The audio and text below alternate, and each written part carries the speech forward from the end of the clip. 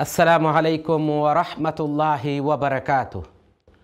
इन्नल हम्दलिल्लाह नहमदुहु व नुसल्ली अला रसूलिहिल करीम। अम्मा बअद फ़अऊज़ु बिल्लाहि मिनश शैतानिर रजीम। बिस्मिल्लाहिर रहमानिर रहीम।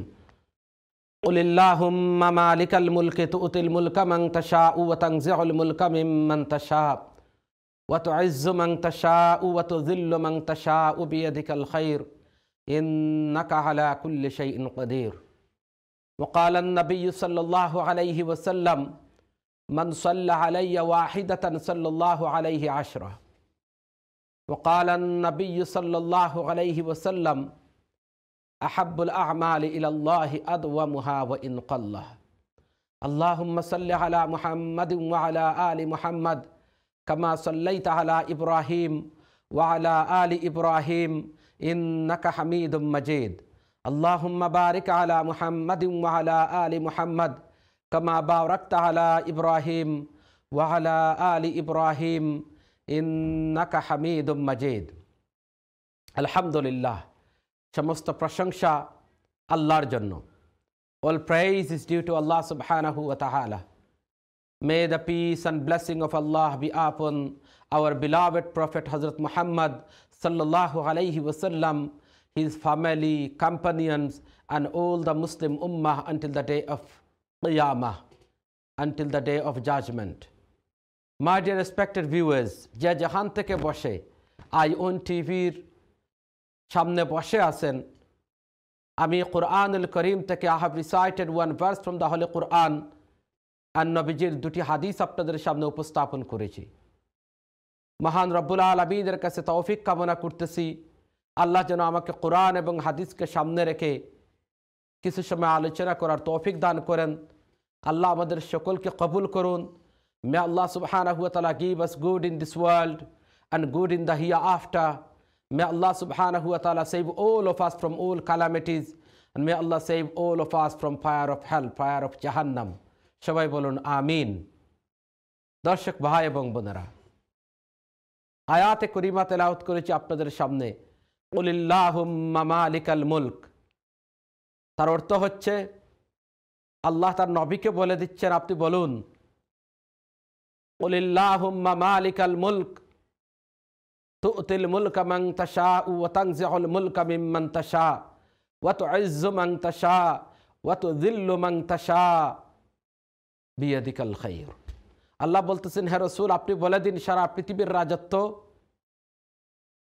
আমি আল্লাহর হাতে। সারা পৃথিবীর রাজত্ব আমি আল্লাহর। আল্লাহ সুবহানাহু ওয়া তাআলা is the Lord of the whole universe. পৃথিবীতে ভূমণ্ডল নভমণ্ডলে যা কিছু আছে সব কিছুর সৃষ্টিকর্তা হচ্ছেন কে? আল্লাহ। আল্লাহ বলতেছেন অন্য কোরআনের আরেকটি জায়গায়, বিয়াদিহিল মুলক, আল্লাহর কুদরতি হাতের শক্তির মধ্যে সারা পৃথিবী, ওয়াহু আলা কুল্লি শাইইন কাদির, এবং আল্লাহ is able to do anything. আল্লাহ সমস্ত ক্ষমতার অধিকারী। আল্লাহ কুন বললে ফায়াকুন হয়ে যায়। তিনি হচ্ছেন আল্লাহ, হুয়াল আউয়ালু ওয়াল আখিরু ওয়াল যাহিরু ওয়াল বাতিন ওয়া হুয়া আলা কুল্লি শাইইন কাদির। তিনি আগেও ছিলেন, এখনও আছেন, অতীতেও ছিলেন, বর্তমানেও আছেন, ভবিষ্যতেও থাকবেন। তার পিছনেও কেউ নাই, পরবর্তীতেও কেউ নাই। লাম ইয়ালিদ ওয়া লাম ইউলাদ ওয়া লাম ইয়াকুল লাহু কুফুয়ান আহাদ। আল্লাহ পাক রব্বুল আলামিনের কোনো বংশ বুনিয়াদ নেই, নসব নেই। কাফিররা জিজ্ঞেস করত, হে রাসূল, ওয়ামা নাসাবা রব্বিক, তোমার রবের বংশ বুনিয়াদ কি? Who is Allah? Who is Khuda ke? Who is Lord? মান হু আল্লাহ। আল্লাহ পাক রব্বুল আলামিন কোরআনের আয়াত নাজিল করে সেই কথা এক্সপ্লেইন দিয়ে দিয়েছেন, লাম ইয়ালিদ ওয়া লাম ইউলাদ ওয়া লাম ইয়াকুল লাহু কুফুয়ান আহাদ। তিনি হচ্ছেন আল্লাহ। সারা পৃথিবীর মালিক হচ্ছেন আল্লাহ। আজকের আলোচ্য বিষয় যে কথাটি বলতে চাই, ইজ্জত সম্মান, রেপুটেশন, নেম ফেম, সেই নিয়ে কিছু কথা বলতে চাই। ইজ্জতের মালিক হচ্ছেন আল্লাহ।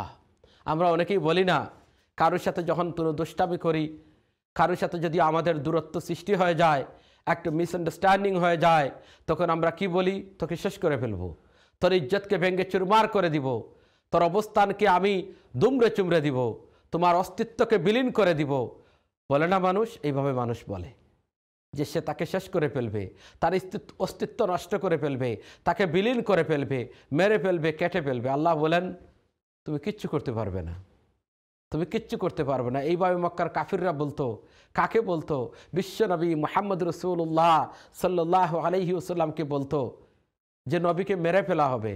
বলতো নবীর কথা বাদ দিয়ে দাও, মুহাম্মদের কথা বাদ দিয়ে দাও, উনি মরার পরে উনার কোনো বংশ বুনিয়াদ নেই, উনার যতটা ছেলে জন্ম নেন সবাই মৃত্যুবরণ করেন।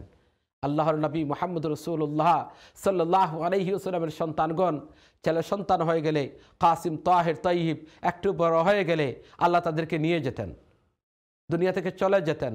মক্কার কাফিররা নবীজিকে বলতো আটখোরা, নিঃসন্তান, নির্বংশ, যার কোনো বংশ নেই, আবতার, লেজ কাটা।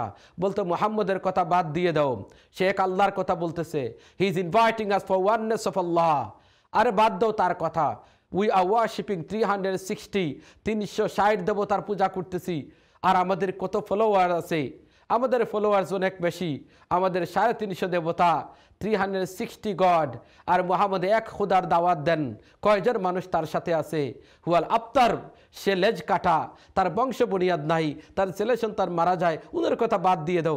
উনার মৃত্যুর পরে উনার নাম নেওয়ার মতো কোনো মানুষ থাকবে না, উনার কিসের ইজ্জত আর সম্মান? এইভাবে নবীজিকে কষ্ট দিত। আল্লাহ কোরআনের আয়াত নাজিল করলেন, ইন্না আ'তাইনাকাল কাউসার ফাসাল্লি লিরাব্বিকা ওয়ানহার ইন্না শানিয়াকা হুয়াল আবতার। হে রাসূল, আপনাকে তারা আবতার বলে, আপনি আবতার নয়, আপনি নির্বংশ নয়, আপনি আটকুরা নন, তারা হচ্ছে আটকুরা যারা আপনাকে বলে। কেন? ইজ্জতের মালিক কে? ইজ্জতের মালিক হচ্ছেন আল্লাহ, সম্মানের মালিক হচ্ছেন আল্লাহ। আমাদের কমিউনিটিতে যাদের ছেলে সন্তান নেই, আমরা অনেকেই বলি আরে তার ছেলে সন্তান নেই, তার কথা বাদ দিয়ে দাও। আপনার নাম বুলন্দ হওয়ার জন্য, আপনার ইজ্জত সম্মানের জন্য ছেলে সন্তানের প্রয়োজন নেই। ইজ্জতের মালিক হচ্ছেন আল্লাহ। আজকে সারা পৃথিবীতে যত মসজিদ আছে, সব মসজিদে যখন আজান হয়, পৃথিবীর আনাচে কানাচে কোটি কোটি মুসলমান, মিলিয়ন মিলিয়ন মুসলমান একসাথে আজানের সাথে কি বলা হয়? আল্লাহু আকবার, আল্লাহু আকবার, আল্লাহ ইজ গ্রেটেস্ট, আশহাদু আল্লা ইলাহা ইল্লাল্লাহ, there is no worthy of worship but Allah। 3 নম্বরে বলা হয় ওয়া আশহাদু আন্না মুহাম্মাদার রাসূলুল্লাহ, আমরা সাক্ষী দিতেছি মুহাম্মদ রাসূলুল্লাহ, he is the Messenger of আল্লাহ। মসজিদের মিনারের আওয়াজ আসতে থাকে আশহাদু আন্না মুহাম্মাদার রাসূলুল্লাহ। যেখানে আল্লাহর নাম সেখানে নবীজির নাম। আল্লাহ কোরআনে বলেন তারা চায় আপনাকে মিটিয়ে দিতে, তারা চায় আপনাকে ধ্বংস করে দিতে, তারা চায় আপনার নাম পৃথিবী থেকে মুছে দিতে। হে রাসূল, ওয়া রাফা'না লাকা যিকরাক, আমি আপনার নামকে বুলন্দ করে দেব, আমি আপনার নামকে বুলন্দ করে দেব। নবীজি কোনো জবাব দিতেন না, নবীজি জবাব দিতেন না। নবীজি দিনের বাণী শোনাইতেন, ফাতর মারত, দিনের বাণী শোনাইতেন। নামাজে গেলে মাথার উপর উঠের নারী বড়ি পশা বোর মাথার উপর রেখে দিত। রাস্তায় গেলে সেই রাস্তায় কাটা পুঁতে রাখত যাতে নবীর কষ্ট হয়। এইভাবে নবীজিকে একের পর এক কষ্ট দিত। কেন? তিনি সত্যের পথে ছিলেন, দিনের দাওয়াত দিতেন, লা ইলাহা ইল্লাল্লাহর বাণী শোনাতেন। এই জন্য নবীর দুশ্মন বেড়ে গিয়েছিল। তো নবী করিম সাল্লাল্লাহু আলাইহি ওয়াসাল্লামের কথা তো বললামই। আপনার আমার জীবনে চলে আসি, সারা পৃথিবীর মানুষকে সম্বোধন করে আল্লাহ বলতেছেন ইজ্জতের মালিক হচ্ছে আমি আল্লাহ।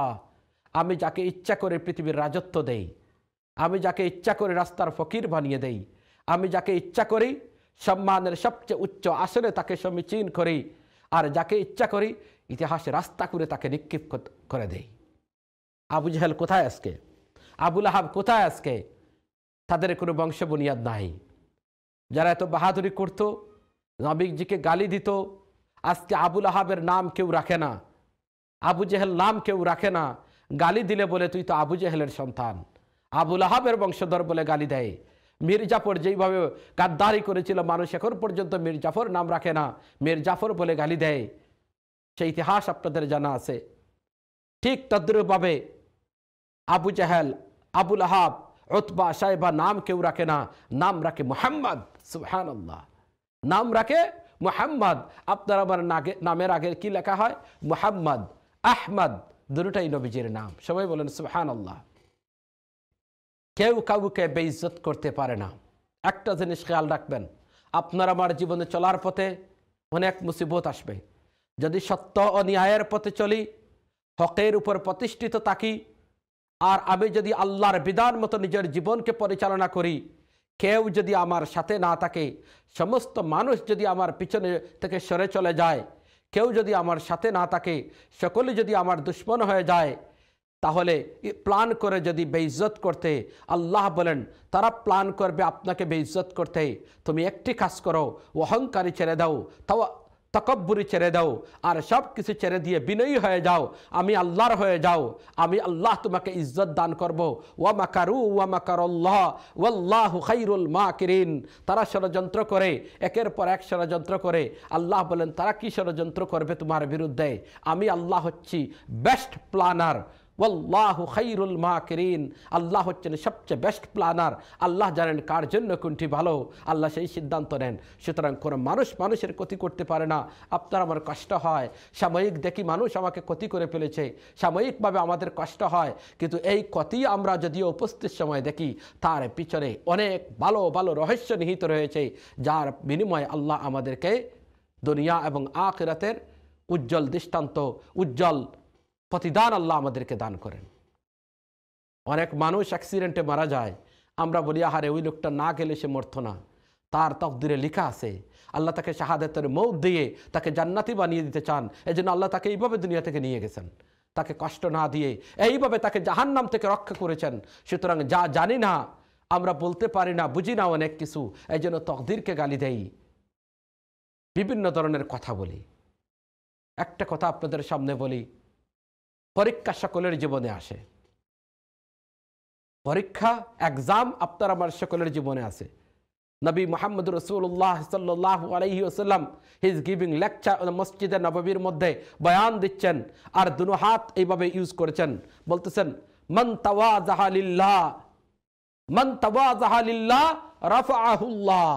এক হাত দিয়ে বলতেছেন মান তাওয়াযাহা লিল্লাহ, যে আল্লাহর জন্য নিচেকে নিচু করবে, আল্লাহর জন্য বিনয়ী হয়ে যাবে, আল্লাহর জন্য হাম্বল হয়ে যাবে, যে তার নিজের জীবন থেকে অহংকার প্রাইড দূর করে হাম্বল হয়ে যাবে, আল্লাহর নবী আরেক হাত দিয়ে বলেন রাফাআহুল্লাহ, আল্লাহ তার ইজ্জতকে বাড়িয়ে দিবেন।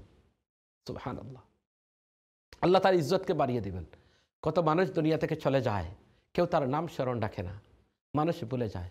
আল্লাহ বলেন তুমি দুনিয়াতে আসো, এমন কিছু কাজ তোমাকে দিয়ে আমি আল্লাহ করাবো যে তোমার ইজ্জত শুধু দুনিয়ার জীবনে নাই, তোমার ইন্তেকালের পরেও, তোমার মৃত্যুর পরেও মানুষ তোমাকে যুগ যুগ ধরে তোমাকে স্মরণ করবে, তোমাকে রোল মডেল মনে করবে, এমন ইজ্জত আমি আল্লাহ তোমাকে দিব। আছে না দুনিয়াতে এমন মানুষ?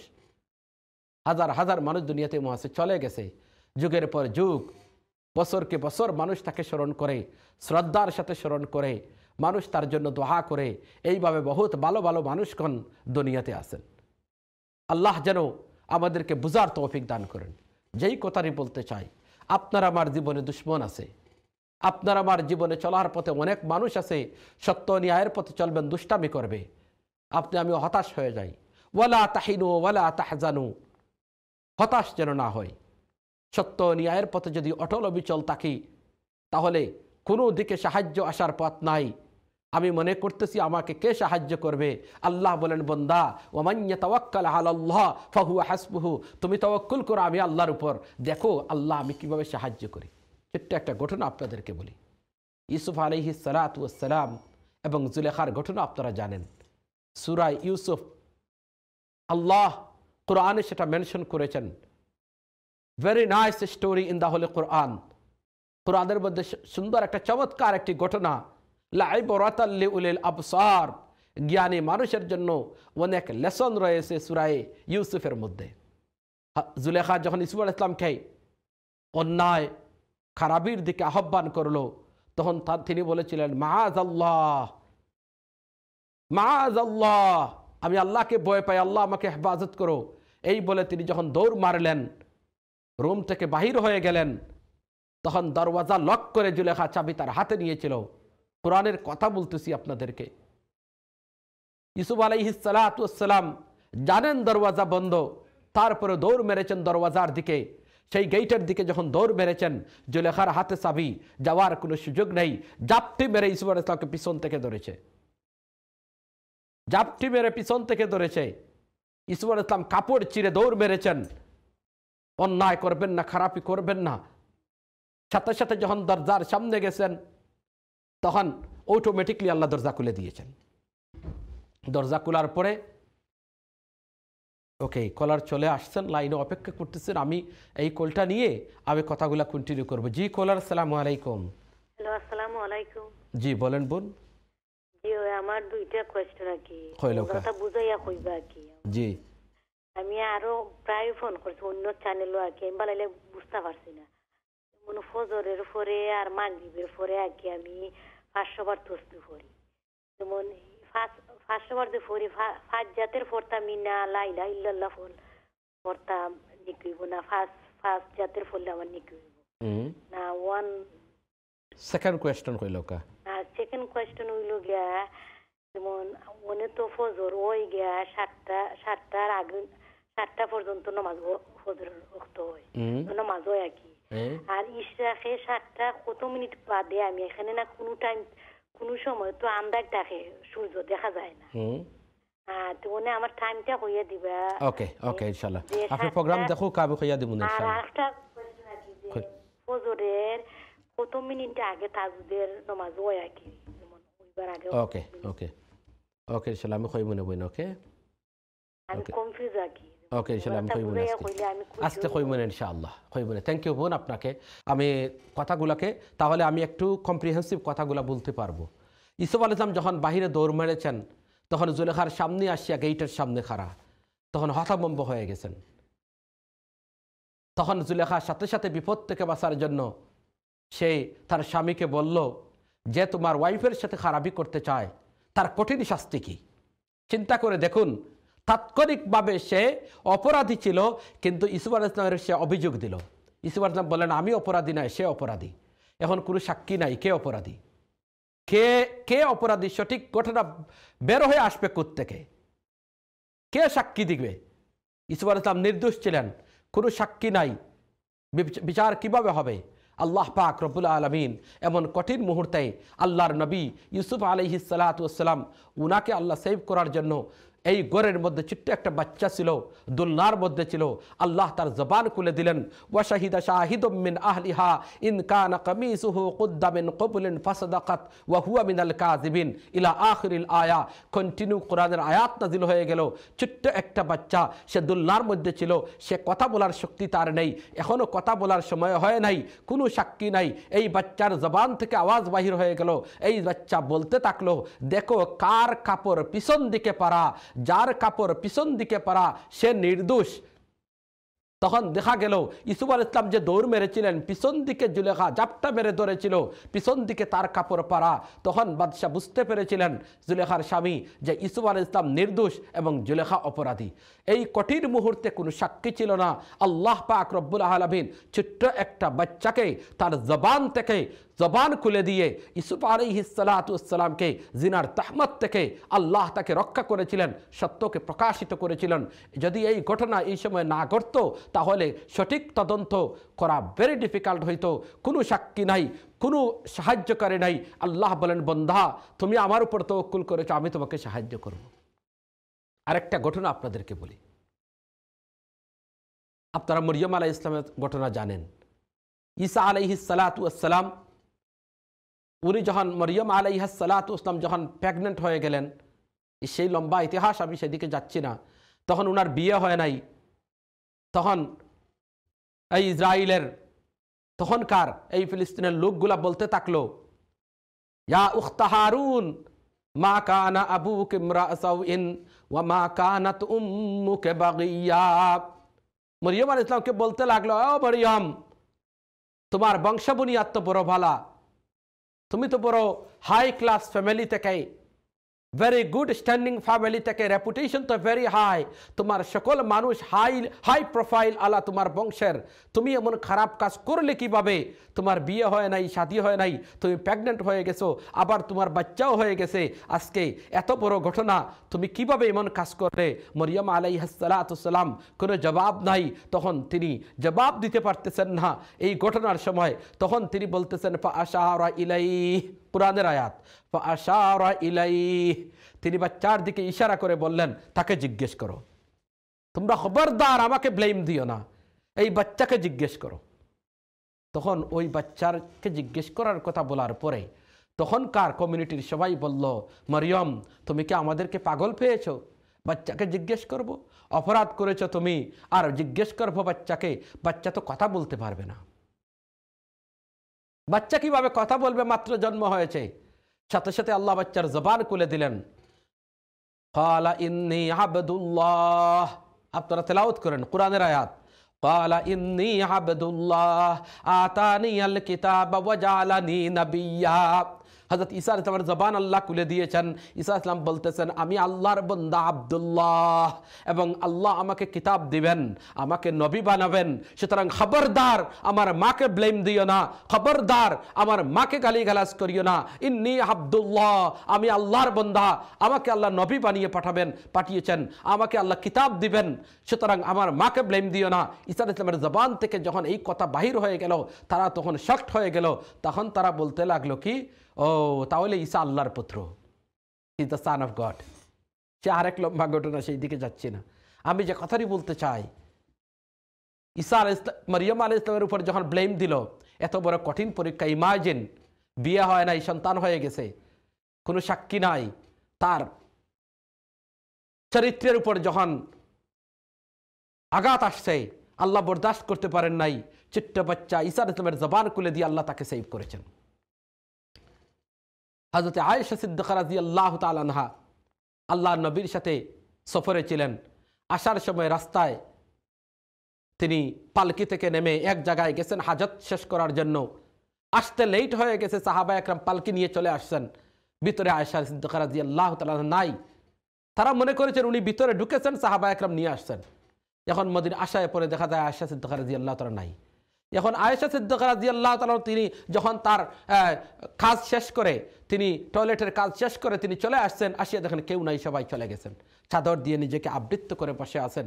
পিছন থেকে একজন সাহাবী দূর থেকে পিছন দিকে আসছিলেন, উনি আসিয়া দেখেন মা আয়েশা সিদ্দিকা রাদিয়াল্লাহু তাআলা বসা। তিনি বলেন ইন্না লিল্লাহি ওয়া ইন্না ইলাইহি রাজিউন। উনাকে উটের উপর বসাইলেন, আর উটের লাগাম ধরে নিজে হেঁটে হেঁটে টেনে টেনে মদিনায় আনলেন।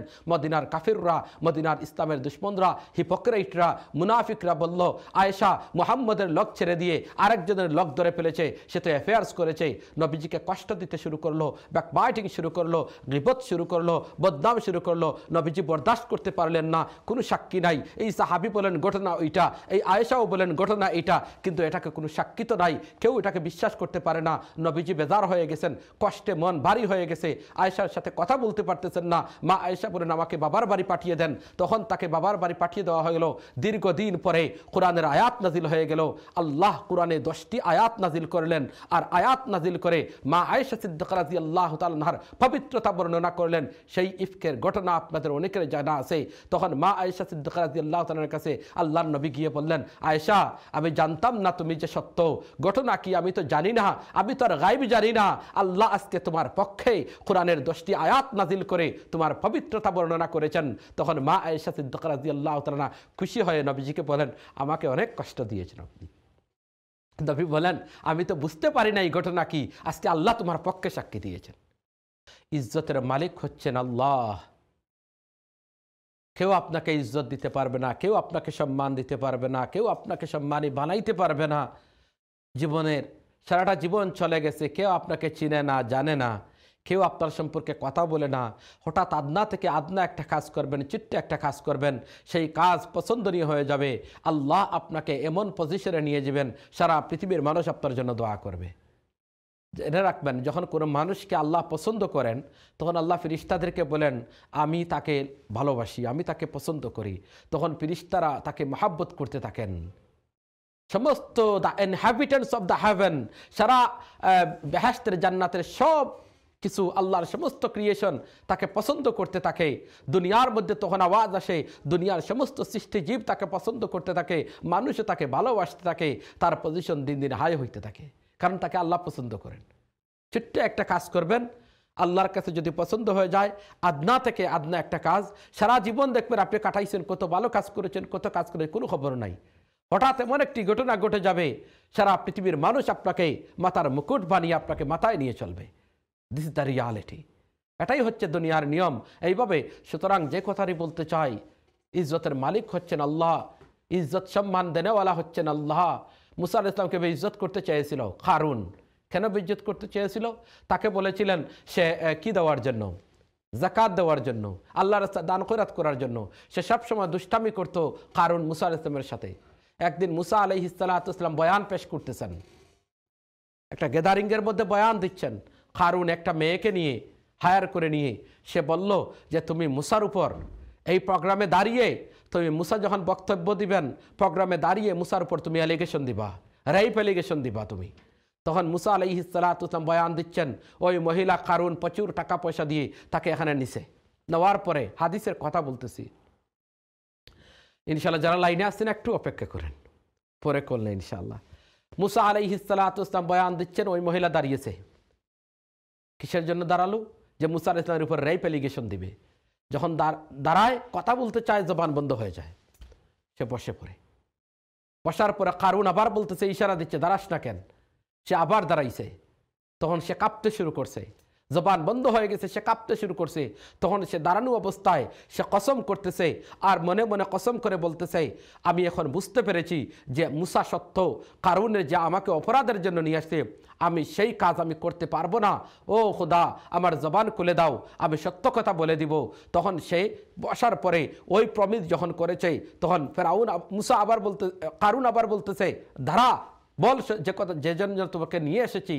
আবার মহিলা দাঁড়িয়েছে, দাঁড়িয়ে বলতেছে, হ্যাঁ মুসা, এই কারুন আমাকে অনেক টাকা পয়সা দিয়ে আপনার বিরুদ্ধে রেপ অ্যালিগেশনের জন্য আমাকে এখানে নিয়ে এসেছিল। আমি 2 বার দাঁড়িয়েছিলাম আপনার উপর অ্যালিগেশন দিব, আমার জবান বন্ধ হয়ে গেছে, পারি নাই। আমি তওবা করেছি এবং আমি সত্য কথা বলার জন্য আল্লাহর কাছে চেয়েছি, আল্লাহ আমার জবান খুলে দিয়েছেন। এই কারুন আমাকে এই কাজ করেছে। মুসা ইসলাম বরদাস্ত করতে পারেন নাই। এত বড় মিথ্যা অপবাদ উনার উপর, এত বড় মিথ্যা তাহমত উনার উপর। তিনি বলেন, আল্লাহ আপনি বিচার করুন। যখন এই আল্লাহকে ডাক দিয়েছেন, সাথে সাথে মাটি গ্রাস করেছে, আর মাটি গ্রাস করে কারুনকে জীবন্ত অবস্থায় মাটি টেনে টেনে টেনে টেনে মাটির নিচে চলে গেছে। সেখানেই তার মৃত্যু হয়েছে, ধ্বংস হয়ে গেছে। তো আল্লাহ পাক রব্বুল আলামিন বরদাস্ত করতে পারেন নাই। নবী রসুলগণ থেকে কয়েকটা ঘটনা বললাম, সাহাবা, তাবেঈন, আউলিয়া একরাম, আল্লাহওয়ালা দিনদার অনেক মানুষ দুনিয়াতে আছে, তাদের জীবনে অনেক অহরহ ঘটনা ঘটেছে। মান আদা লি ওয়ালিয়ান ফাকাদ আযানতুহু বিল হারব। আল্লাহর ওলিদের সাথে যদি কেউ বেয়াদবি করে, ওলি কারা? হু ইজ ওলি? ওলি বলতে কাদেরকে বোঝায়?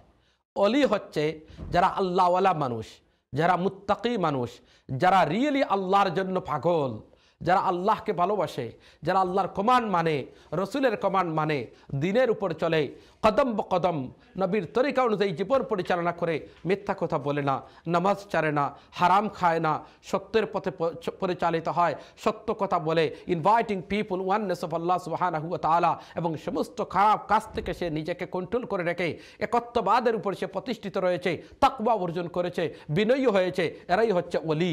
আর এমন মানুষের সাথে সে পুরুষ হোক, নারী হোক, পুরুষ হোক, এমন কোনো ভদ্র, এমন কোনো ভালো মানুষের উপর যদি আপনি অ্যালিগেশন দেন, এমন কোনো ভালো মানুষের উপর যদি কোনো তাহমত দেন, এমন কোনো ভালো মানুষের সাথে যদি আপনি বেয়াদবি করেন, তাহলে হাদিসে কুদসির মধ্যে এসেছে, মান আদা লি ওয়ালিয়ান ফাকাদ আযানতুহু বিল হারব। আল্লাহ তার সাথে যুদ্ধ ঘোষণা করে দেন।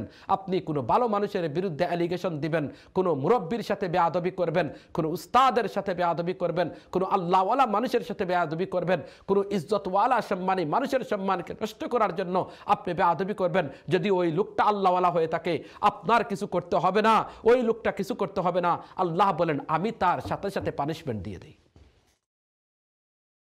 যে যেখানে আসি, যে যে অবস্থানে আসি, চোখ হাঁটিয়ে দেখুন, আপনার আমার জীবনের এক্সপেরিয়েন্স থেকে একটু থিঙ্ক করে দেখুন, তার জবাব পেয়ে যাবেন। বেয়াদবি করেছেন, তার পরিণতি খারাপ হয়েছে। যে যা অবস্থানে বেয়াদবি করেছে তার শাস্তি পেয়েছে। মান হাফারা বিরান ফাকাদ ওয়াকা ফি। অন্যের ক্ষতি করতে চাইবেন, গর্ত কুদবেন অন্যকে ক্ষতি করার জন্য, আপনি গর্তের মধ্যে পড়ে ধ্বংস হয়ে যাবেন, সর্বনাশ হয়ে যাবে আপনার। এই জন্য কোনো মানুষের সাথে যেন বেয়াদবি না করি। যারা দিনের কাজ করে, বনি ইসরাইলের একজন আবিদ ছিলেন, আল্লাহর নবী বলেন ওই লোকটা খুব আল্লাহওয়ালা আবিদ ছিল, কিন্তু সে তার মার সাথে বেয়াদবি করেছিল। মার সাথে বেয়াদবি করার কারণে ওই মা বলেছিলেন, কষ্ট পেয়ে তার জন্য একটা খারাপ বদদুয়া দিয়ে দিয়েছিলেন, যে তোর মৃত্যুর সময় যেন জীবনে যেন যেন খারাপ অবস্থান হয়, তার একটা খারাপ বদদুয়া দিয়ে দিয়েছিলেন।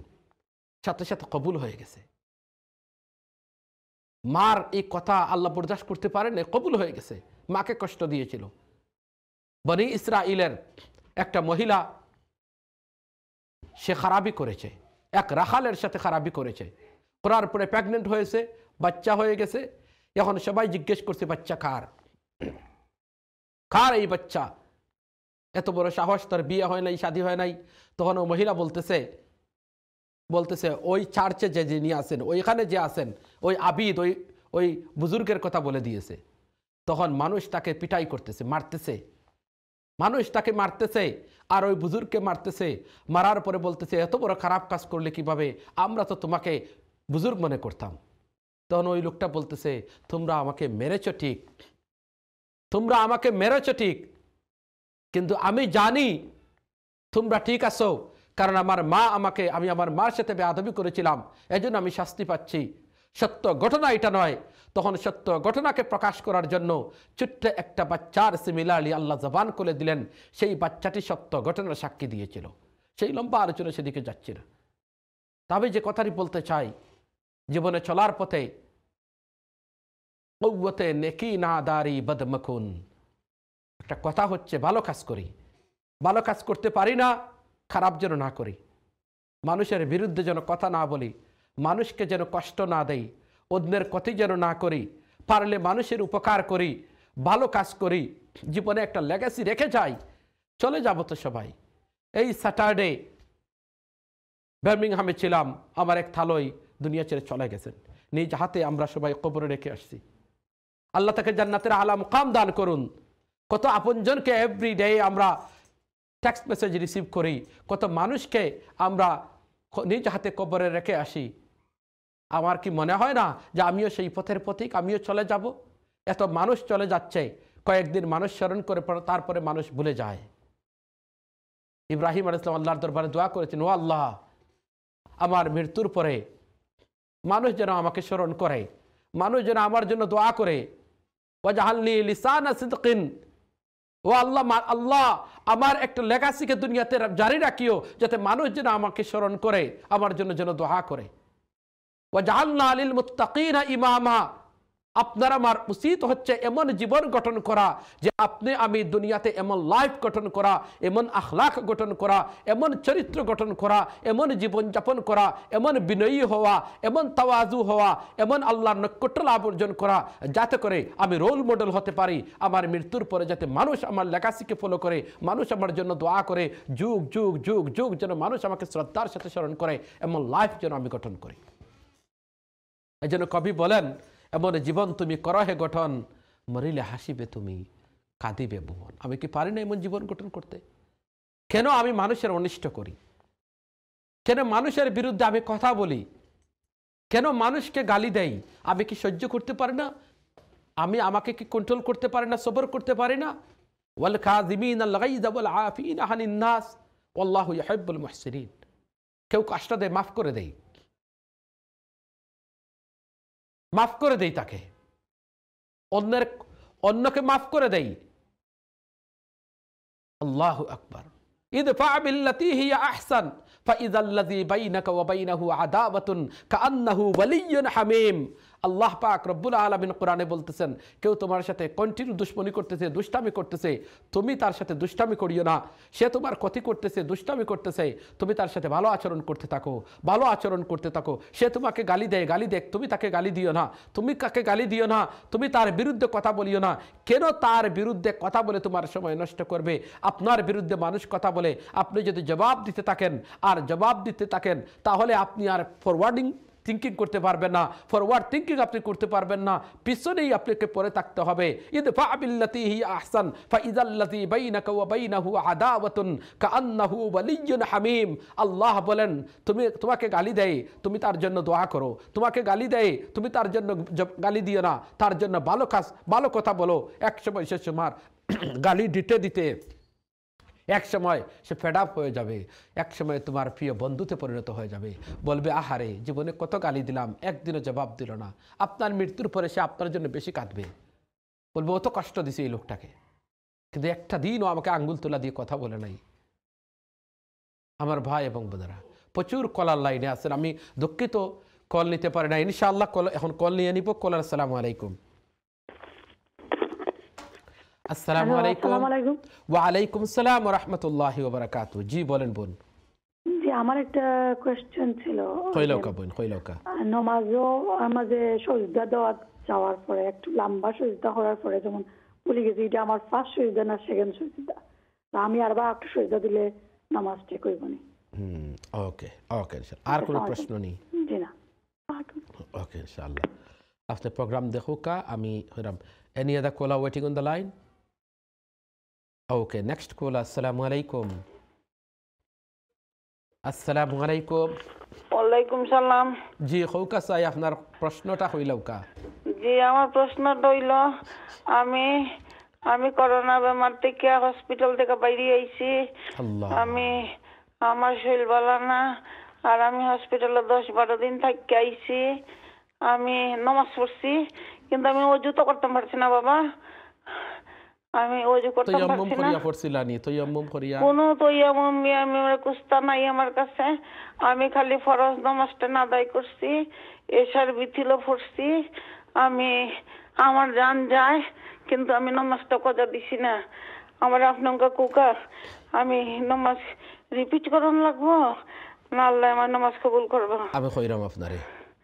জি কুকা ভাইয়া। ওকে ওকে, আমার শরীরটা ভালো না, আমার লে দোয়া করেন ভাই। আল্লাহ আপনাকে হেফাজত করুন, আল্লাহ আপনাকে হেফাজত করুন, আল্লাহ আপনাকে হেফাজত করুন। আমিন। নেক্সট কলার। আসসালামু আলাইকুম।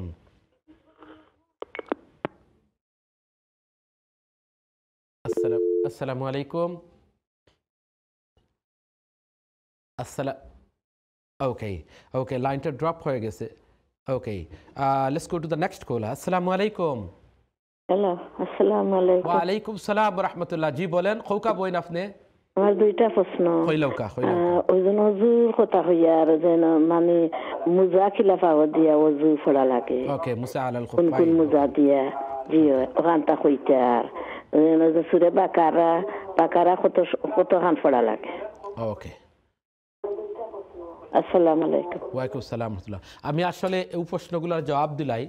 ওকে ইনশাআল্লাহ, এরপরে আরো করলে মনে ইনশাআল্লাহ। সর্বপ্রথম একজন বোন প্রশ্ন করেছিলেন 500 টাইম দুরূদ শরীফ পড়েন ফজর মাগরিবের পরে, তিনি কি একটা দুরূদ পড়লে দোয়া পড়বেন না বিভিন্নভাবে পড়বেন? বোন আপনি দেখুন, আপনি দুরূদও পড়েন, শুধু যে দুরূদ পড়তে হবে এমন কোনো কথা নয়। আপনি বলতেছেন অন্যান্য জিকির করতে পারেন, আপনি আলহামদুলিল্লাহর জিকির করেন, লা ইলাহা ইল্লাল্লাহর জিকির করেন, সুবহানাল্লাহর জিকির করেন এবং দুরূদও পড়েন। এগুলো উত্তম আমল। এই যে শুধু দুরূদ পড়লে কোনো গুনাহ হবে কিনা, না না না না, আপনি গুনাহ তো প্রশ্নই আসে না। দুরূদ সবচেয়ে বেশি উত্তম একটি আমল। আপনি দুরূদও পড়বেন, ইস্তিগফারও করবেন এবং লা ইলাহা ইল্লাল্লাহ এগুলার জিকিরও করবেন। ওকে বোন, সব ধরনের জিকিরগুলো আপনি করতে থাকুন, আল্লাহ আপনাকে কবুল করুন। আপনি বলতেছেন শুধু দুরূদ পড়েন, কোনো অসুবিধা হবে কিনা? অসুবিধা হবে না ইনশাআল্লাহ। ওকে, আরেকটা প্রশ্ন করেছিলেন এই বোন, ফজরের নামাজ 7টায় হয়ে যায়, এখন ফজরের কতক্ষণ আগ পর্যন্ত তিনি কি করতে পারবেন? তাহাজ্জুদ পড়তে পারবেন। দেখুন, সুবহ সাদিক হওয়ার আগ পর্যন্ত আপনি ফজরের নামাজের আগে সুবহ সাদিক হওয়ার আগ পর্যন্ত আপনি তাহাজ্জুদ পড়তে পারবেন। রাত্রে মনে করেন রাত্রের শেষের দিকে, রাত্রে 12টার পর থেকে ফজরের আগ পর্যন্ত তাহাজ্জুদ পড়া যায়। তবে যত ফজরের একটু বেশি আর্লি পড়লে আর কি ভালো, একেবারে লাস্ট মিনিটে না পড়াই উত্তম। ওকে বোন, আপনি চেষ্টা করবেন যে রাত্রে 12টার পর থেকে আপনি তাহাজ্জুদ পড়ে ফেলবেন ইনশাআল্লাহ। কেউ যদি মনে করেন না তিনি আরও আর্লি পড়তে চান, এশার নামাজ পড়ার সাথে সাথে আপনি তাহাজ্জুদ পড়ে ফেলতে পারবেন, কোনো অসুবিধা নেই। শেষ রাতে উঠার যদি আপনার ইচ্ছা থাকে এবং উঠতে পারেন তাহলে শেষ রাতে 3টা 4টা 5টায় উঠিয়ে পড়ুন। আর যেহেতু 7টা পর্যন্ত ফজর আছে কোনো অসুবিধা নেই ইনশাআল্লাহ। ওকে বোন, ইশরাক কখন পড়বেন বলছেন? ইশরাকের নামাজ হচ্ছে ফজরের নামাজ পড়ার পরে 15-20 মিনিট পরে আপনি সূর্য উদয় হওয়ার পরে আপনি ইশরাকের নামাজ পড়বেন। বোন বলতেছেন আমি কিভাবে বুঝবো সূর্য উদয়?